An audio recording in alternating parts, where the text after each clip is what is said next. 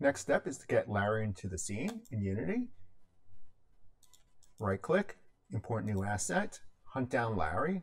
Oh, Larry's right there. That wasn't much of a hunt. You have to make it more difficult for us to find you, Larry. Drag Larry off into the hierarchy. Larry looks a little tiny. Let's inspect Larry a little bit. Off to the right side in the inspector, you can increase Larry's size by going under modeling. Scale factor. Let's scale Larry up 20 times its normal size. Make sure you click on apply. Ah, Larry's big. Larry always had a big ego. I'm going to push Larry that way. I'm also going to rotate Larry to face my camera. I could rotate the camera around, but I have a scene set up that we'll investigate a little later. So there's Larry. Larry needs a shader. So right click, create new material.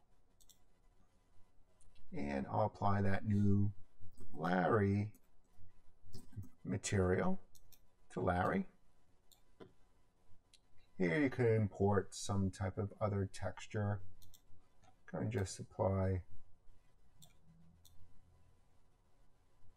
let's see, how should Larry be? Is Larry a little pinkish today? Purplish today, Larry? I prefer rock, but it's a different tutorial, different day. Okay, with Larry selected, there's a way to go between Larry's blend shapes by going under the blend shapes. And we go make Larry sad. Won't make Larry happy though. Larry happy. And that's setting a blend shape. And the next part is how to make Larry slowly become happy. And that is through animation. I'm going to create a timeline for Larry by clicking on Larry, going under Assets, Create Timeline. Call it Larry Time.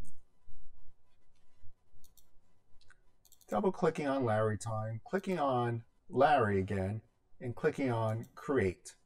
And this one will be a playable timeline. So Larry Timeline Playable seems like a decent name for it. I'll click on Save.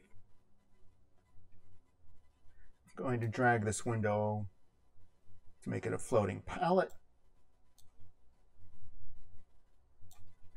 I'm going to hit the record button, which Larry is, making sure I see under my blend shape. I want to animate Larry becoming happy.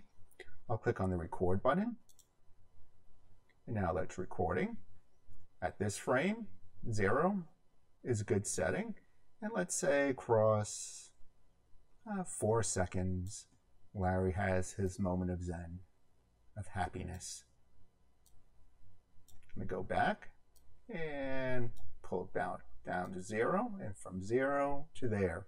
The reason why I had to go back, I had to make a slight toggle interface up here, otherwise happiness wouldn't have been recorded going from neutral there. To make Larry go back to normal, let's say Larry's happy for a few seconds, and I'll just drag it like this to create this keyframe. And now I'll go a few seconds later. Let's say here, and with Larry selected, make Larry go back to normal. And that's our animation. I'll stop recording our animation like this. I'll go back here and I'll play it out. Larry becomes happy, stays happy, and then someone's looking, and then Larry's back to normal again. So you can watch the keys go. And I'll hit play. And there's Larry becoming happy. Larry's happy. Wait, someone's seeing you, Larry. And that's the end of our timeline.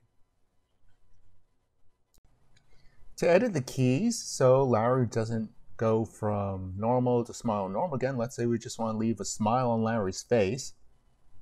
Within the assets, you could double click to open up Larry's playable timeline.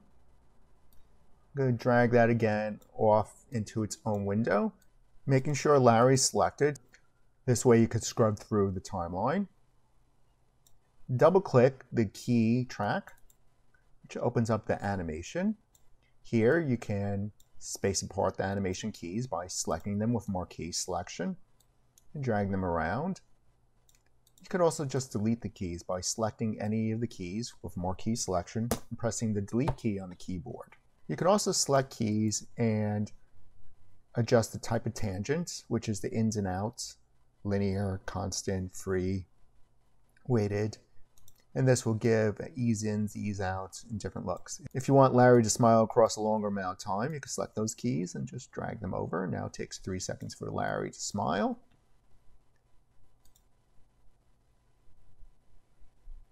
Like that. Advantage of using timelines and playables, these can be scripted, and so you could call up the timeline playable, and with the interaction happening, Larry could smile, say some lines, do whatever emotions that needs to do. And also use the playables to group them together to create a sequence of animations.